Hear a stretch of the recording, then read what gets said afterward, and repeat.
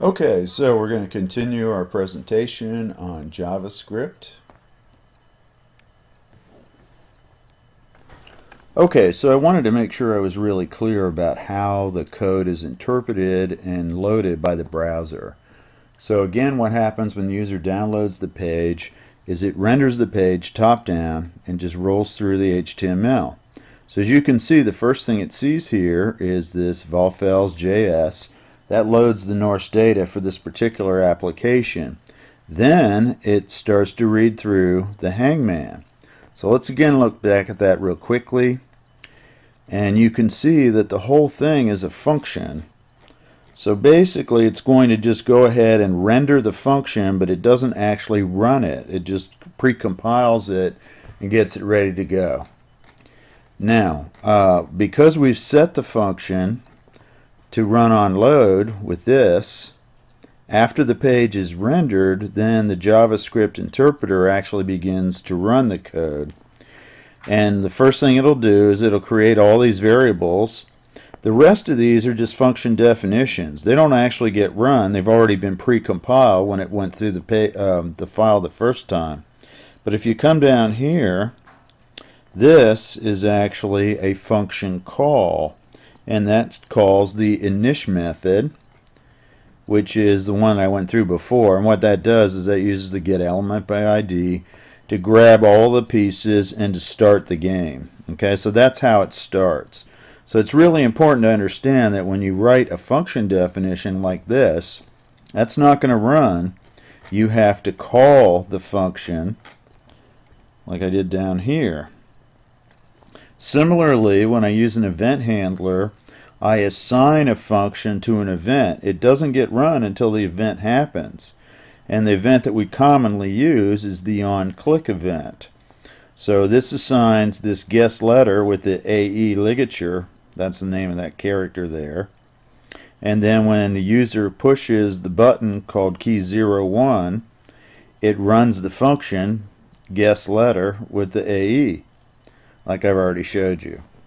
So again, I just wanted to make sure I was real clear about that. I think I got kind of carried away with the Hangman code and didn't make that as clear as I wanted to. And then the other thing that I wanted to clear up is that I actually am using the object-oriented approach here with an array of objects rather than the parallel array. What happened was I still had the parallel array in the folder. Excuse me, I accidentally opened the parallel array file, not the object. So again, real quickly, this is the syntax for creating an array of objects. So var Norse word square bracket, again the square bracket indicates an array. At the very end of this, which is really far down because we have like 1,500 words here, you can find the matching square bracket and then of course a semicolon. Okay? And then each element in the array is an object, and the object has two parts. And so if you look here, here's the first object, and notice the square, the curly braces there to denote that.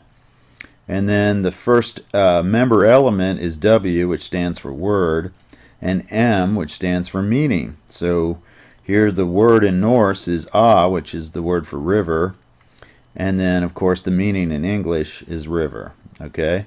And then each of these is separated by a comma because it's a long list of these words. So that's how we do the objects. I think I went over that already in class. Okay, I'm back in Dreamweaver. I've opened another one of my Norse programs I wanted to show you. This one's got a little bit simpler structure. It might be a little better as an example. This is what I call match game. And formally it uses what's called as a closure exercise. So when we teach people foreign languages, this is a technique we use. And basically the idea is that you get a sentence in the original, the target language that you're learning, and one of the words has been removed, and then you have a multiple choice where you pick that.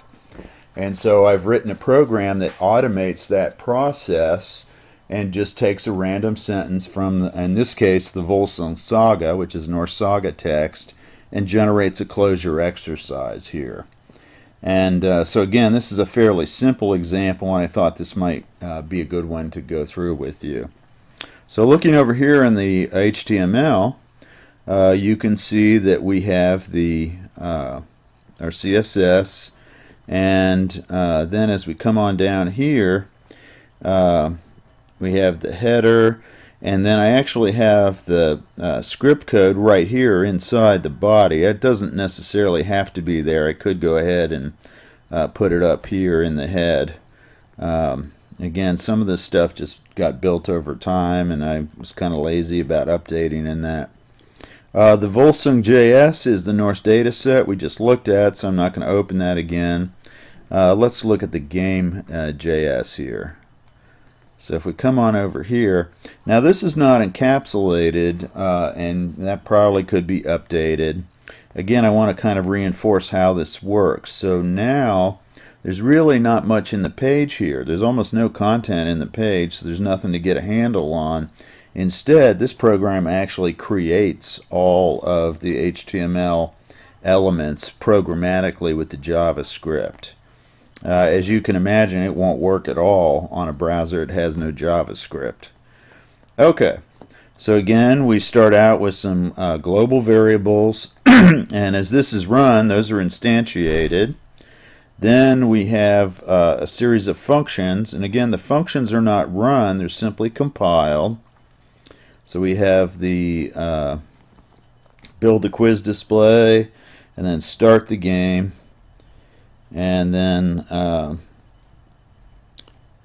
we come on down here and we have the list all. That's a function that basically shows the entire saga and shows the line that you're learning in context there.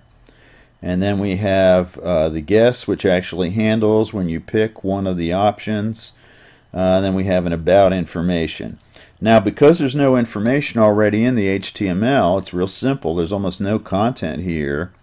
This program is generating that as we go. So you can see here that we've got a lot of markup in the JavaScript code. And again, you have to really understand the HTML to be able to follow this, because you've got HTML, CSS, and JavaScript all happening at once. Again, everything here is just a function definition, except at the very top where we have some variable initializers like that, where I still have highlighted. And then at the very end of the file, you can see the document unload start game. And so what that does then is, again, it rolls through, and when the document is loaded, then it launches the game, and the start game is a method there. So let's go up here, and there's the start game. This basically is a JavaScript comment, so this code is no longer active. When I was getting the game to work, I used that as a debugging statement, so that would tell me when the start game is actually called. Okay. Again, the rest of this is pretty straightforward. I don't think we really need to go through this line by line. We do have a couple of reference points in the HTML markup. So even with what little is there, I've got what I need to create the content for the game. So here you can see that I'm looking for this content ID. If we come over here, that's right here. So again, basically what happens is the game is going to be right here in this area, and the code will dynamically replace it. So if we go back over to live view, and whoops, guess I have to be on the index. Oh, I just turned the live view off. Okay. So the game is actually playing here in live view, and you can see that it dynamically makes the buttons and everything. Right now we have a sentence being displayed, and we have to guess which one of the words goes in there. So thessum nu, something gefit, ok kallad der volsungi. So I think that that's nothing, and I got that correct. So the window alert comes up and shows me that. Again, if I want to see that in context, and I click context, now it shows me basically like 10 lines of the saga, and here's the very same sentence that we just guessed. So that shows me the sentence in the context of the entire saga. Okay? And then if I want to go back, I'll hit play. And now we have a display where we tried one and we got one correct, and it kind of shows you a running total of how you're doing. About, again, here about is not a pop-up, it's replacing the content. And so actually I have some directions here and that sort of thing. Again, if we go back to saga text, then it shows the entire saga, and that's numbered. And again, if I go back to play, it comes back, and here's a new sentence. So, Ensender signi at vita something tit the vart Sigmunderliefer. And I think that might be Havat. Yep, I got it right. And it's kind of interesting, it doesn't update this until you go to the next sentence. So there you can see that it just updated that.